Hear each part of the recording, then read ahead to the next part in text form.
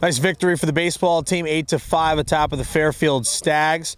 Dalton Ruch, I was calling you Roush all day, but I didn't switch it up because he had a good game. 2 for 4, 2 RBI singles, and a couple at bats there. Obviously your best game. We're just seeing the baseball very big today. I made a few changes in my swing that turned out for the better, so that was good. And just going up there with an approach was mainly what I did. So. Coach is always talking about how the offense has sputtered just a little bit and wants a little more production out of you guys. Do you take that as kind of a little knock on you guys and you're trying to kind of prove them wrong? Yeah, pitchers always go after the infielders and hitters because they say it's pitcher's you, but we're trying to change that around this year. So he said on the pregame as well, you guys trying to change the approach here in your non-conference games, midweek games, try to prepare for your game against Stony Brook coming up this weekend, and you guys are coming out getting some victories now, 3 in a row. Are you guys using these games as preparation for your conference games that mean a lot more? I mean, every game's a game. A victory is a victory. We're all looking for the win, but conference is what we're going for, and this definitely is practice for conference, but it's not just practice, it's a game. Congratulations on the big day. We'll bring on in your coach, Justin Blood here.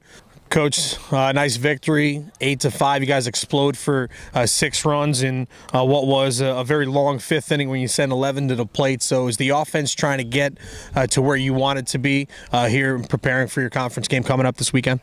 Yeah, they swung the bats pretty well today. We were given a couple of things as well, so that inning was a huge inning for us.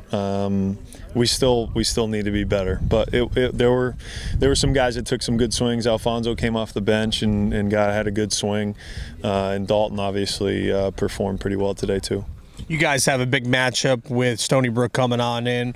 It'll be Van Derka versus Newcomb. Should be a good, solid crowd. But how do you kind of put that aside and focus on trying to get the series victory with what you need to do in conference play? Yeah, I mean, we know what Van Derka can do. We've seen him between playing at their home series with him. We've seen him. This will be the 4th time now, I think. McNitt the same, and they know our guys, Brian Hunter and Newcomb. So Sunday will be, or Game 3 will be the only day where 2 guys that neither opponent's seen will be taking the mound.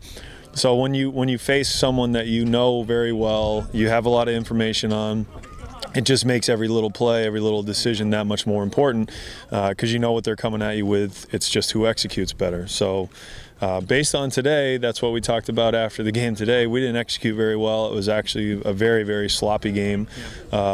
So hopefully we got that out of our systems, and we'll execute at a much higher level on Saturday. A little cold here as I'm shaking with the microphone, but boys do get the victory 8-5 against Fairfield. I guess that start time for Saturday will be determined. Stay tuned to HartfordHawks.com for the latest as the Seawolves of Stony Brook coming to town this weekend.